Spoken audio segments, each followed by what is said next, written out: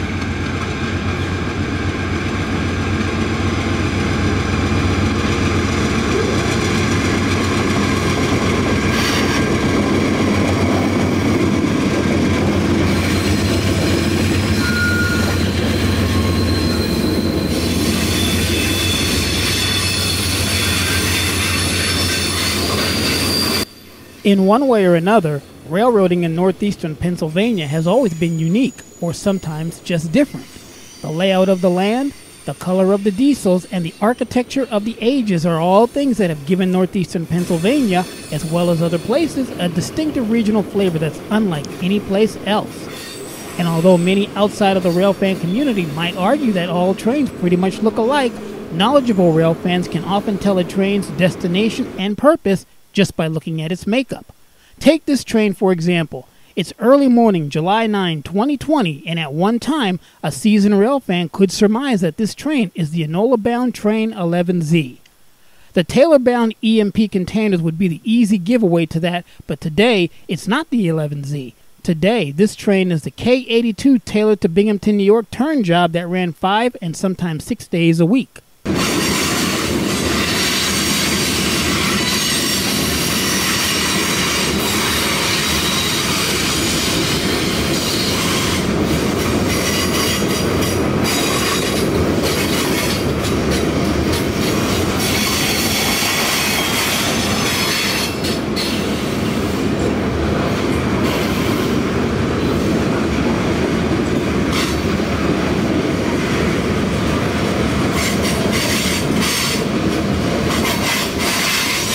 The K82 is one of several local train crews that work out of Taylor Yard ever since NS began running things back in September of 2015.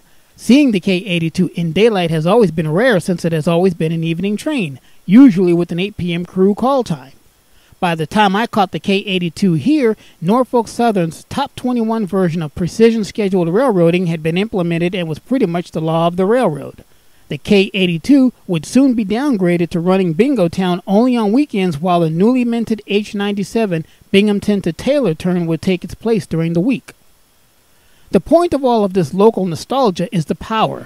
For several years under NS, Taylor was often a bastion of cool locomotive power. Foreign units, heritage units, special units, and 2 and 3 locomotive lash-ups.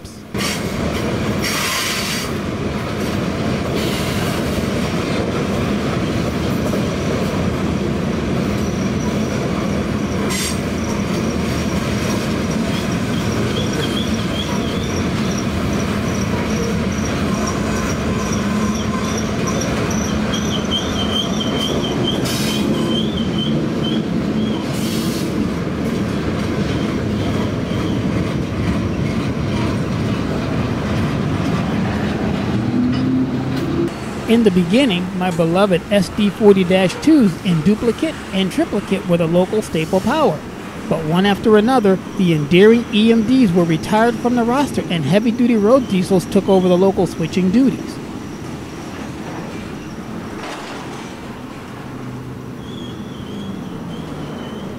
Not a bad trade-off at the time, but in recent times, the big 2 and 3 locomotive lash-ups have disappeared.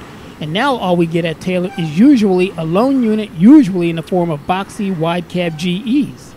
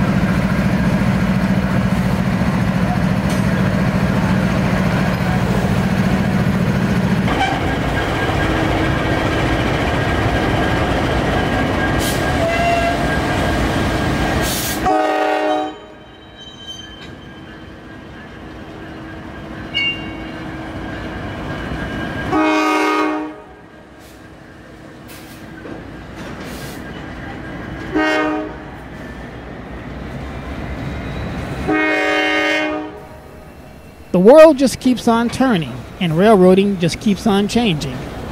It's just not always for the better. For Trains 21, call me AC.